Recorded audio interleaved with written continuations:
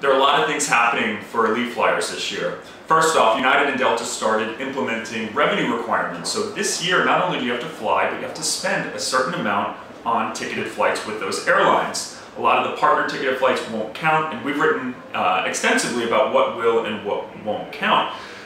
So TPG reader Kyle tweeted me, I'm United 1K, San Francisco's home. Too many 1Ks in San Francisco means I missed too many upgrades. Does it make sense to switch airlines? Now, being a United Airlines flyer, I think there's a bunch of different considerations to take into account. I suspect starting February 1st of next year, when the current elite status runs out and people will have had to requalify and spend that $10,000 on the United Premier qualifying dollars, I suspect that the ranks of 1Ks will drop, potentially dramatically.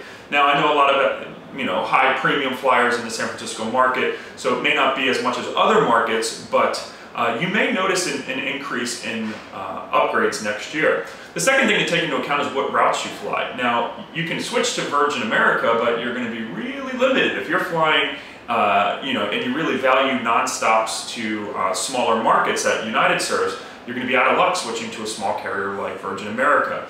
Same thing with American, but you have to also take into account not just where the other carriers fly, but where their partners fly. So American teams up with Alaska Airlines. If you do a lot within the Northwest, that could be a really smart choice. I do personally feel that the best top-tier elite status is American Airlines Executive Platinum.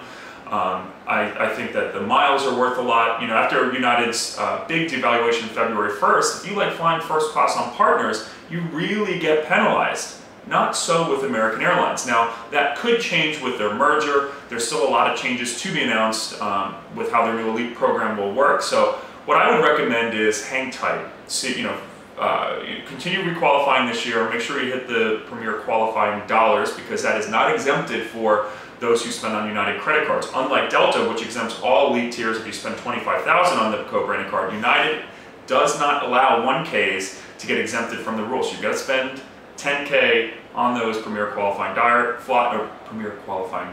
or fly, and also fly the necessary amount. So I'd hang out until February 1st of next year, see if those upgrades improve. Let's see how things shake out with the American Airlines merger, and then make a decision from there. Any other questions? Tweet me at The Points Guy. Make sure you like us on Facebook.com.